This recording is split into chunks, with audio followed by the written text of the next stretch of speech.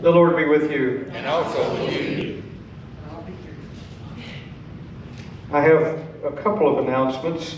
This week, and Tuesday night at the board meeting, which is at 6:30, is our last. That's when we're going to close the books on our donations for Champions Kids Camp this year.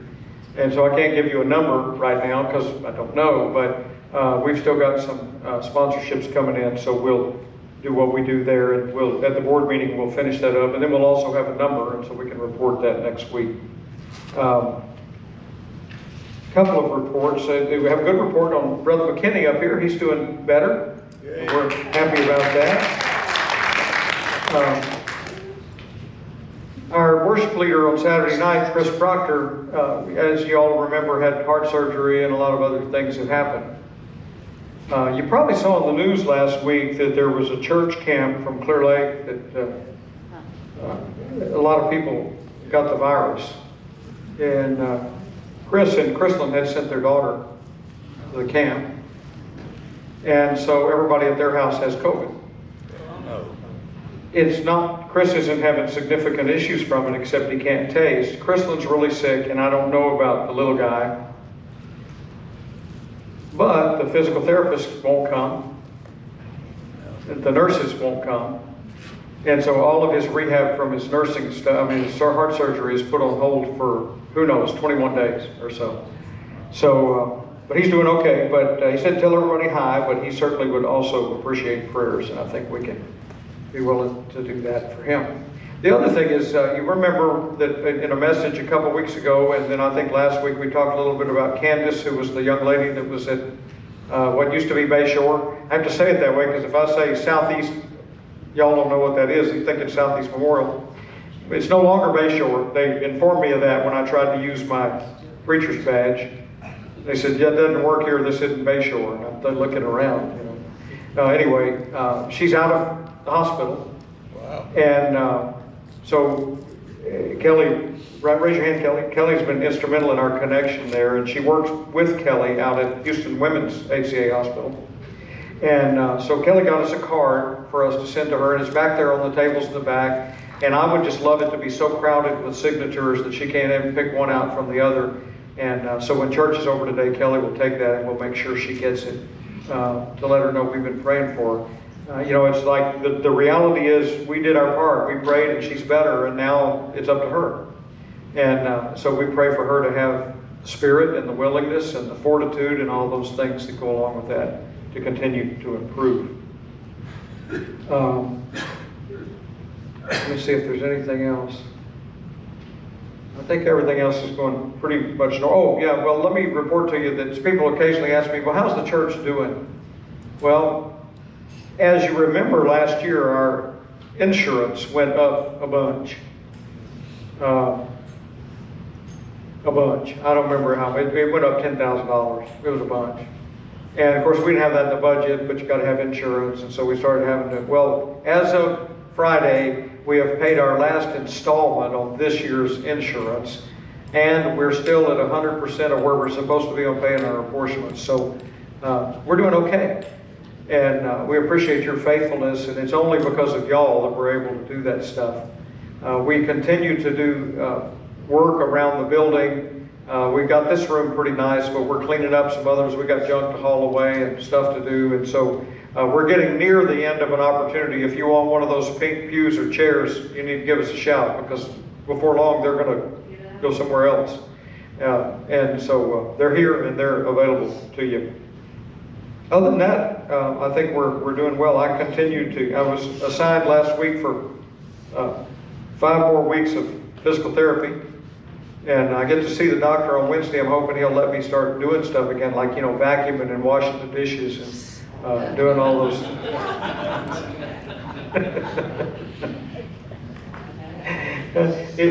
It was easier to get out of stuff when you had the sling.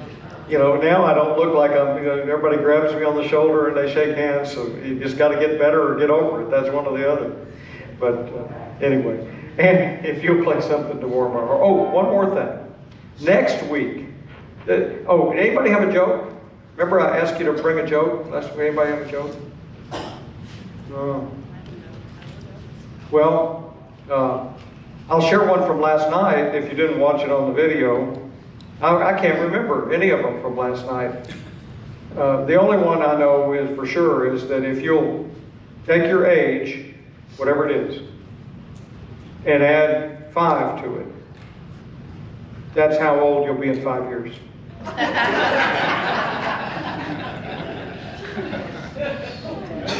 That's profound, isn't it? You see how fun it is to laugh? We need to be doing more of that. And I'll talk more about why in a little while. Anyway, Ann, if you'll play something to warm our hearts, it's ready for worship.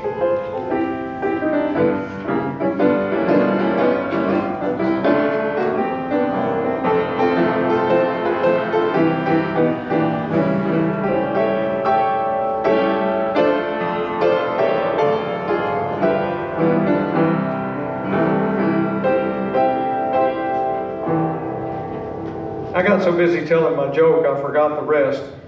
Next week is Hawaiian Shirt Week.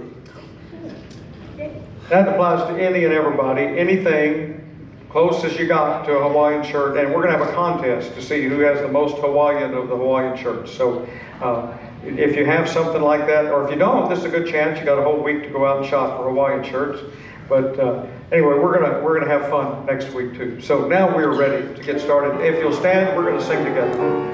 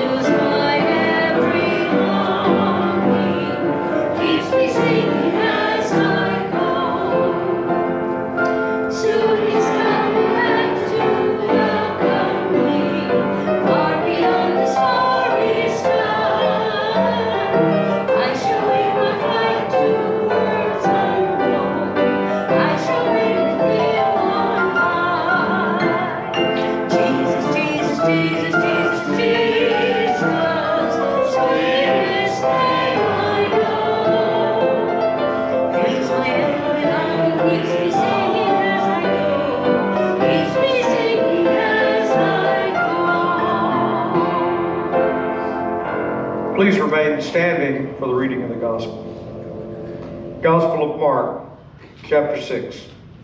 King Herod heard of it, for Jesus' name had become known.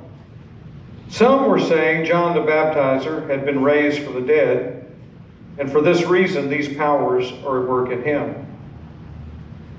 But others said, it's Elijah. and others said, "It's a prophet, like one of the prophets of old." But when Herod heard of it, he said, "John, whom I beheaded, has been raised." For Herod himself had sent men who arrested John, bound him, and put him in prison on account of Herodias, his brother Philip's wife, because Herod had married her. For John had been telling Herod, "It's not lawful for you to have your brother's wife." And Herodias had a grudge against him and wanted to kill him. But she could not, for Herod feared John, knowing that he was a righteous and holy man, and he protected him. When he heard him, he was greatly perplexed, and yet he liked to listen to him. But an opportunity came when Herod, on his birthday, gave a banquet for his courtiers and officers and for the leaders of Galilee. When his daughter Herodias came in and danced, she pleased Herod and his guests, and the king said to the girl, "Ask me for whatever you wish, and I will give it to you." And he solemnly swore to her, "Whatever you ask me, I will give you, even half my kingdom." She went out and said to her mother, "What should I ask for?" She replied, "The head of John the Baptizer." Immediately she rushed back to the king and requested, "I want you to give me at once the head of John the Baptist on a platter." The king was deeply grieved. Yet out of regard for his oaths and for the guest, he did not want to refuse her. Immediately the king sent a soldier of the guard with others to bring John's head. He went and beheaded him in prison, brought his head on a platter, and gave it to the girl. Then the girl gave it to her mother. When the disciples heard about it, they came and took his body and laid it in a tomb. This is the word of the Lord. Thanks be to God. This morning, let's affirm our faith with the Apostles' Creed. I believe in God the Father Almighty, maker of heaven and earth, and in Jesus Christ, his only Son, our Lord, who was conceived by the Holy Spirit, born of the Virgin Mary, suffered under Pontius Pilate, was crucified, dead, and buried. The third day he rose from the dead. He ascended into heaven, and sitteth at the right hand of God the Father Almighty. From thence he shall come to judge the quick and the dead. I believe in the Holy Spirit, the Holy Catholic Church, the communion of saints, the forgiveness of sins, the resurrection of the body, and life everlasting. Amen.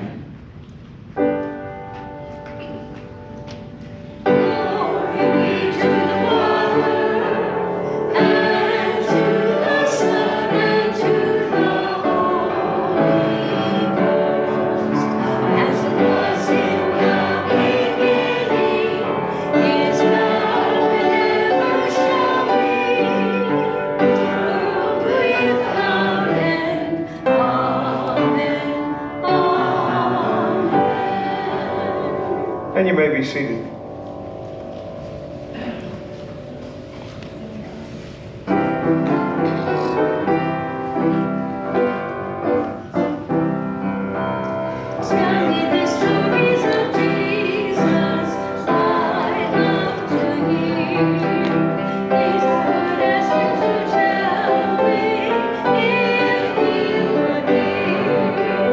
Sings by the wayside.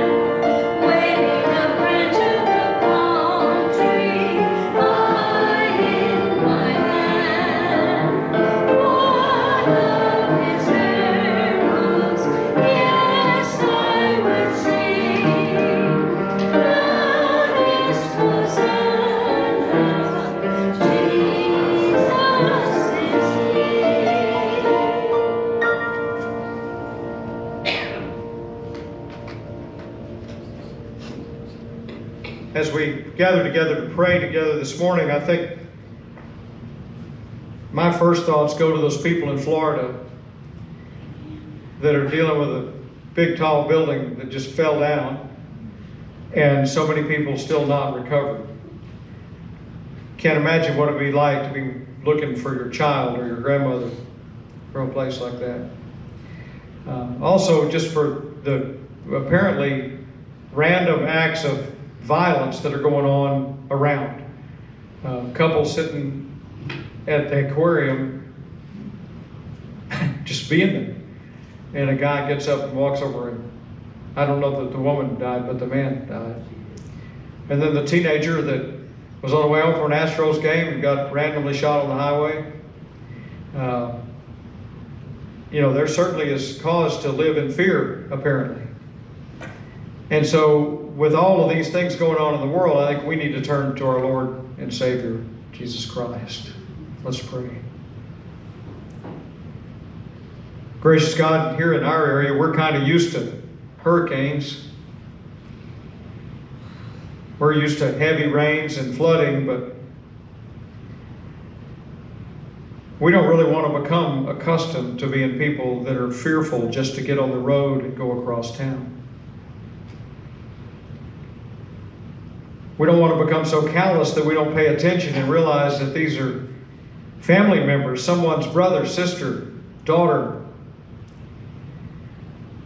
We look at the terrible situation going on in Florida and we just can't even imagine what that would be like here. And you promised us that the world was in a mess and would continue to be a mess. Nation would turn against nation, people would war, there would be violence. You promised all of that would be true. You also promised us that you'd be with us always. In the midst of our trials, our tribulations, our pains, our sufferings, our illnesses, you are still our God. And so today, as a community, we turn to you. If there's something we can do, if there's an action we can take, a prayer we can say, anything we can do, God, we submit ourselves to you to be part of the solution for bringing your kingdom. Just like we prayed a few minutes ago, or we will pray in just a few minutes in the Lord's Prayer, that your kingdom would come on earth that it does as it is in heaven. We pray for that peace.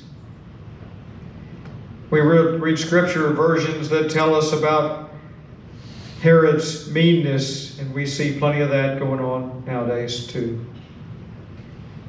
But let us not forget the end of the story. We come here today to hear the good news. The good news that Christ is our Savior and our King. He's the great physician. He can heal us and He can heal the hearts of those that are hurting. He can change people that we don't believe can be changed. Jesus fought some of the same fights when He walked on this earth. And yet He still prayed to you as we pray now. Our Father, who art in heaven, hallowed be thy name. Thy kingdom come, thy will be done on earth as it is in heaven. Give us this day our daily bread, and forgive us our trespasses. We forgive those who trespass against us. And lead us not into temptation, but deliver us from evil. For thine is the kingdom, and the power, and the glory forever. Amen. Friends, you can remain seated now as AJ leads us in Lord of the Dance.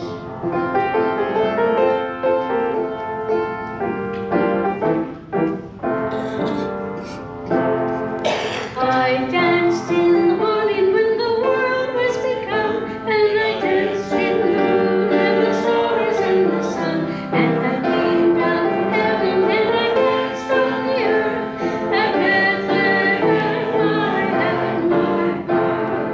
Dance, and wherever you may be, I am Lord of the dance, and He now lead you on wherever you may be, and I'll lead you all in the dance and me.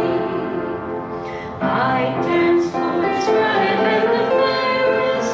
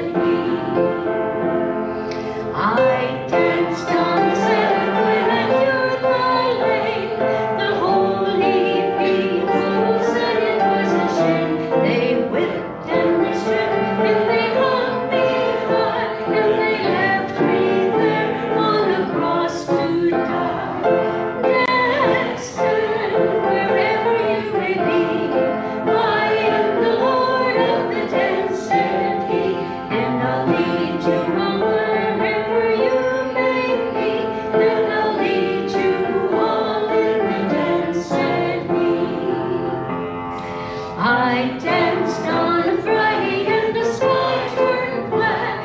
It's hard to dance with the devil on your back. They buried my body and they thought I'd gone, but I am the dance and I still go on. Dancing wherever you may be. I am the Lord of the dance, said he, and I'll lead you all wherever you may be, and I'll lead you all in the dance, said he.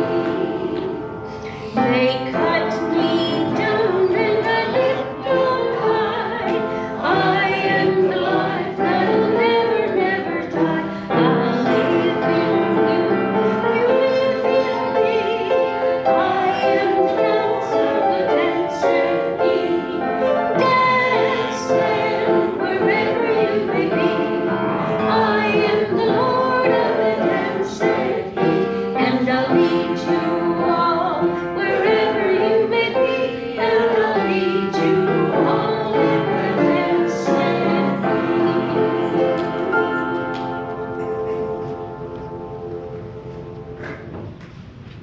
he. Our scripture reading this morning comes from Ephesians.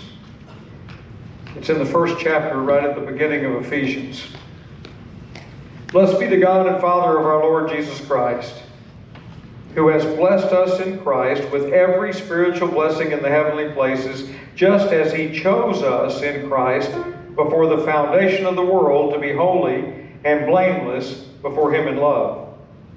He destined us for adoption as his children through Jesus Christ, according to the good pleasure of his will, to the praise of his glorious grace that he freely bestowed on us in the Beloved.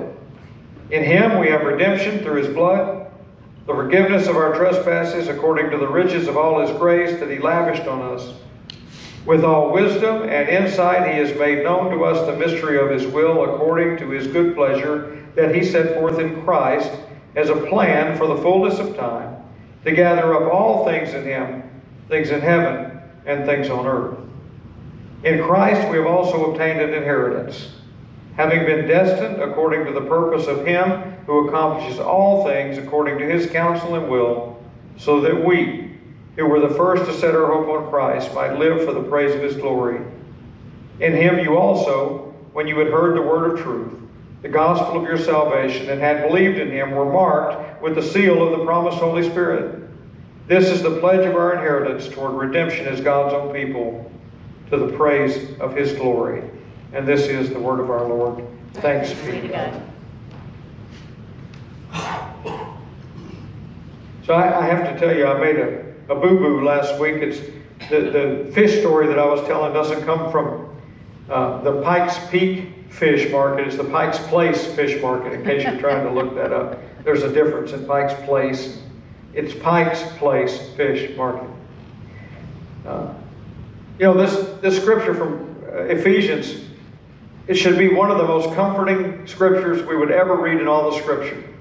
What we've just been told right here is everything you ever need to know. You've received the gift of the Holy Spirit. You've been saved. You've been promised eternity. And you've been picked for the team. That's pretty cool news, isn't it? We're on the team. Now, what we're going to do with the team begins with you. And one of the reasons I was so enamored with this notion of the fish market was that it gave me some insight into the things that I've experienced in my life, especially around the church. The question I would ask you today is, if you know right now that this scripture tells you you've got everything you need, you've got salvation, you've got God's mercy and grace, you've got it all, that's who you are, I want to know who you're being. Do you see the difference? Are you being those things? Are you being the light of the world when you go out into the world? Are you being the Christian that you've been taught to be? Many, many years ago, when I was first got into recovery, there was a guy named John Bradshaw. He did a lot of stuff. You can find him still, I'm sure, on the internet somewhere. But one of the things he said about people was that he believed that every person had a destiny, a God-given talent or blessing. But his fear was that most people would go to their grave with their music unplayed. And so if the music comes from God, and this is the recipe in this scripture, all of those things, adoption, inheritance, then who are we? How are we being? Are we human doings or are we human beings? There's a lot of talk now about church and what's going to happen to church post-pandemic, because it's not the same as it was. Although I think I counted right a while ago, this is the largest group we've had here at one time, except for Easter, since the pandemic began. I think that's, so we're making progress. But church is going to have to be different, because we've got, it looks like there's going to be new variants and things are happening, and there's some things we'll probably never do again and other things we can do. But we're not going to quit being the church, because we've got an inheritance. We've been given the duty to go out and be the kingdom of God for the people in this community and around the world, regardless of the pain and suffering. Amen. Regardless of the situation. God didn't say go find the perfect community and do it there, although for years that's what we church people did. We found a brand new community. We built a house in the midst of the brand new community, and we got all the brand new people. It's like picking easy fruit off the tree.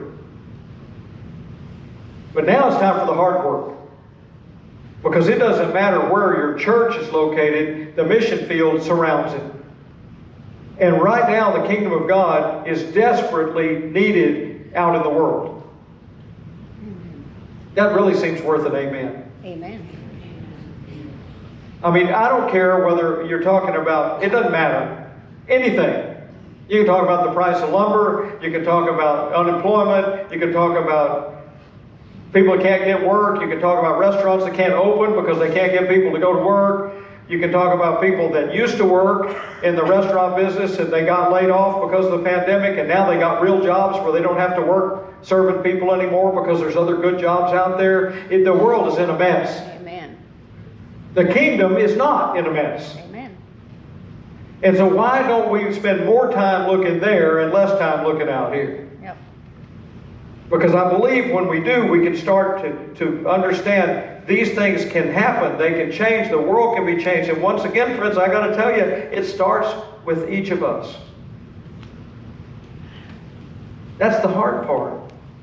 As long as I've been doing this, 20 years, I've heard people say, well, I can't do the things I used to do. Yeah, me neither.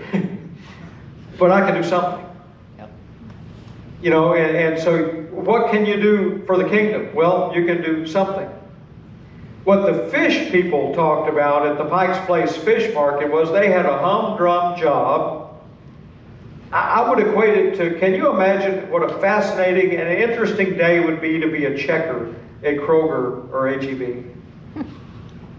Wouldn't you think that'd just be one of the most exciting jobs you could ever have?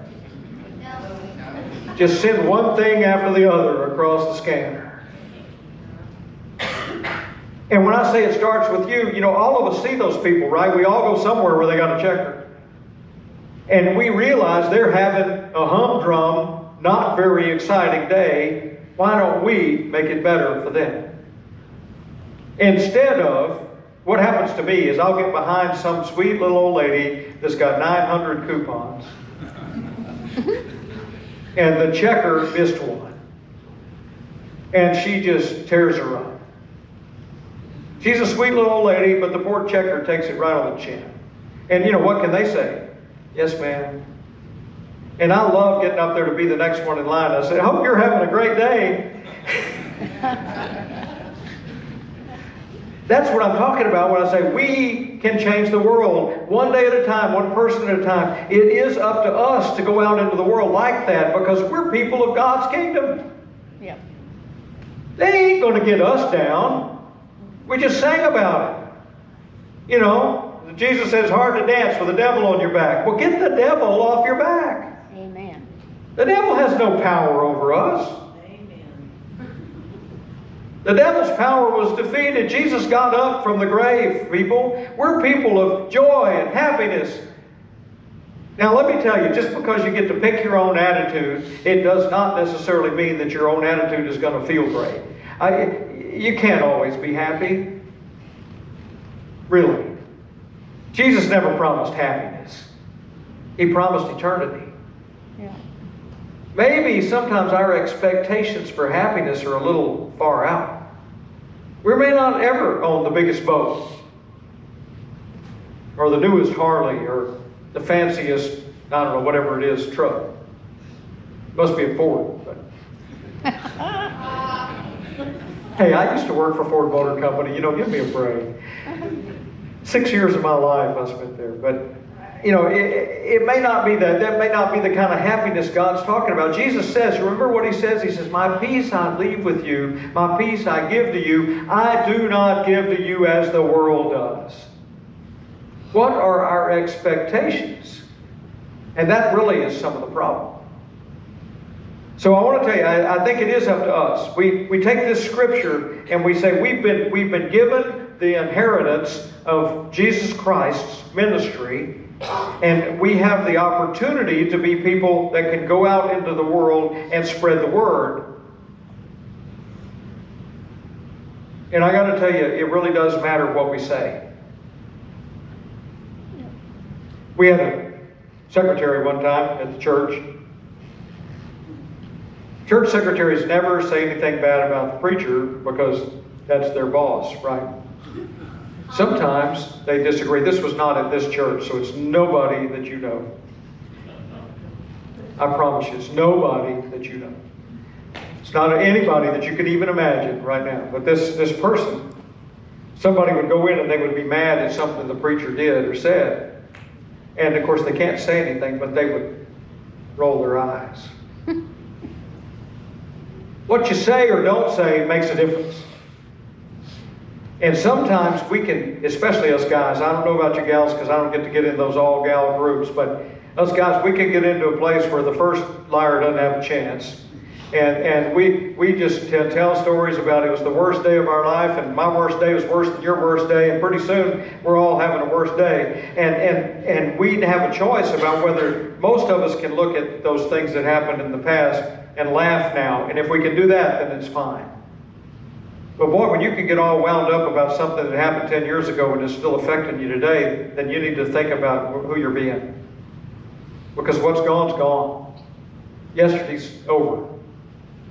And today's the only day we get to live. So what are we going to do with it, given this opportunity to be ministers of the kingdom, to pick our attitude, to do it with some good-spirited thought, and to realize that no matter what's going on, whether we're having, and let me tell you, I had a bad day Friday, but when you have a bad day, it can be a horrible day. It can keep getting worse for a while. But if you keep the right attitude, I promise you, at some point it gets better.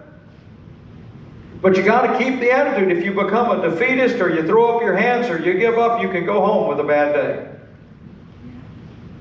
You only got one today. Don't end it being a bad day. You know, somebody wrote a book about it, right? Don't sweat the small stuff. It's all small stuff. Yeah. I think I told this, I don't know if I told it here on Saturday night, but Charles Allen was a pastor at First Methodist Church for 28 years.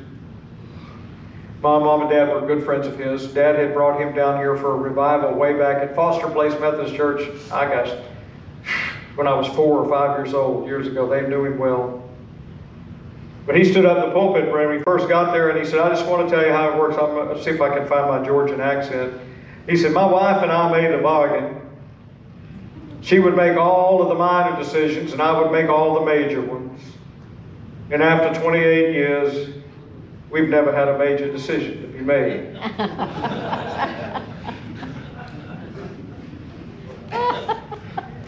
I mean, really. The major decisions people need to make in their life are to turn their life over to the will and pleasure of Christ. The other stuff is just small stuff. Now, all of these things I've been talking to you about from the fish, and I'm not done talking about it. It's going to go on for a while, but not today. I believe when you make the right choices, it affects other people. Y'all believe that? Yep. Amen. Yeah, do you know those people that you see them and you just can't wait to see them again? And then there's those people you see them and you wish you didn't have to see them again? Yep. None of y'all. Today. So the choices we make about our attitude, the words we use, the focus we put in our lives impact other people, even sometimes when we don't know it. That's kind of what I'm talking about for that poor checker that's working at H-E-B or Kroger. I don't think they have any left at Walmart.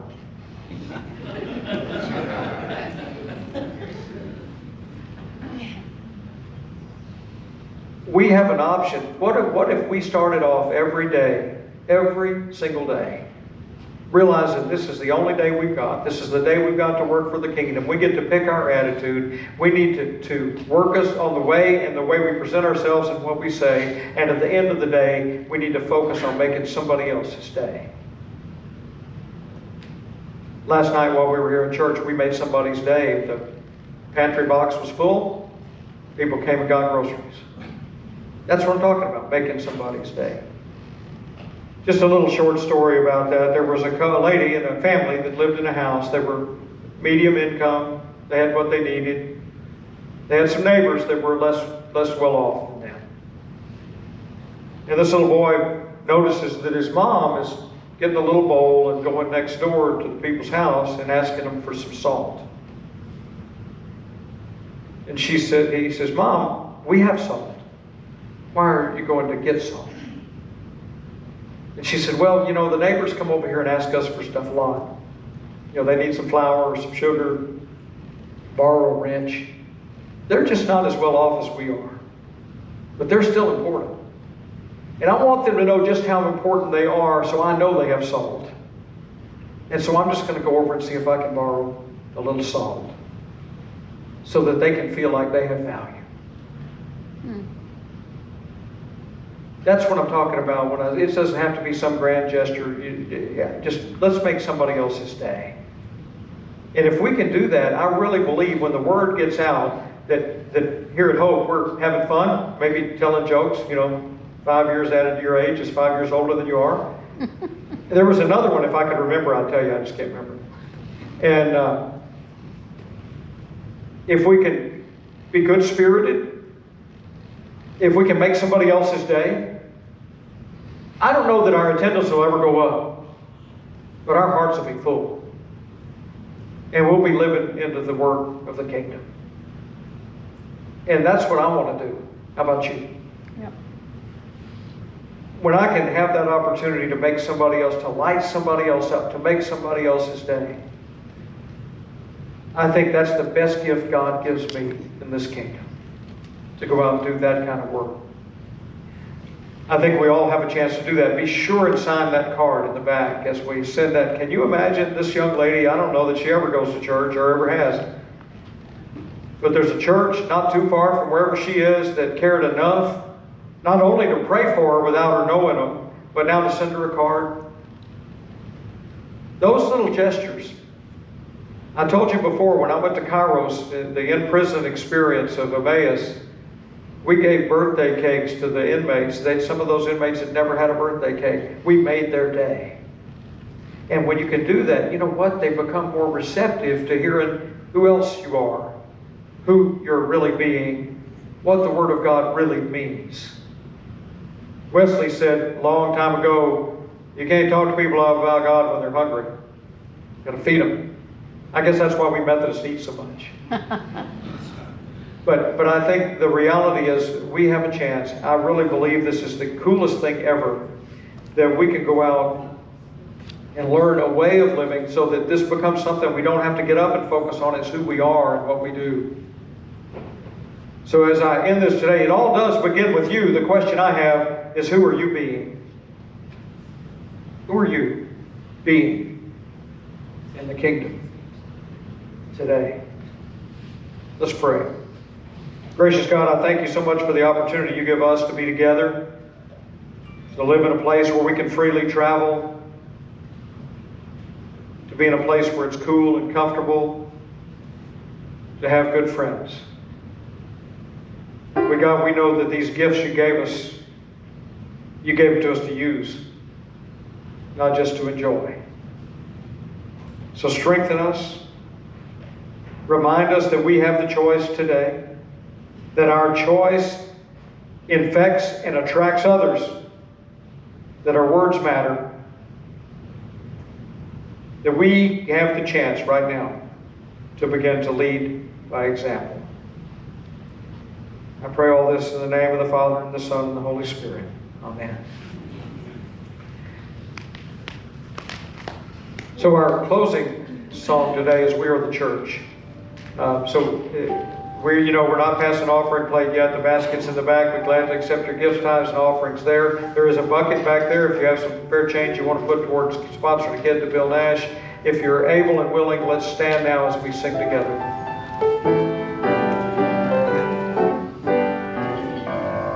I am the church, you are the church, we are the church together. All follow Jesus all around the world. Yes, we're the church together. The church is not a building, the church is not a steeple, the church is not a resting place, the church is the people. I am the church, you are the church, we are the church together. All follow Jesus all around the world. We are the church together. We're many kinds of people, with many kinds of faces, all colors and all ages, too, from all times and places. I am the church, you are the church, we are the church together. All follow Jesus all around the world. Yes, we're the church together. Sometimes the church is marching, sometimes it's brightly burning, sometimes it's working, sometimes hiding, always it's learning. I am the church, you are the church, we are the church together. All follow Jesus all around the world. We are the church together. And when the people gather, there's singing and there's praying, there's laughing and there's crying, sometimes all of it's saying, I am the church, you are the church, we are the church together. All follow Jesus all around the world. We are the church together. At Pentecostal people received the Holy Spirit and told the goodness through the world to all who would hear it. We lost our words. Yes, you did. But now we know the chorus, so let's sing the chorus. We'll do the chorus. I am the church, you are the church, we are the church together. All follow Jesus all around the world. We are the church together.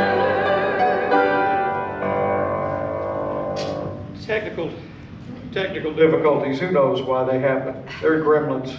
Not the devil, just gremlins, that's all. It's been a joy to be with you today. God's peace be with you as you go from this place. Today, focus, figure out, who are you being when you've been given all of these gifts, as we read about, so that you can be the ones that are worthy to receive the inheritance of the eternity given to us by Jesus Christ. Go in peace. Amen. Amen.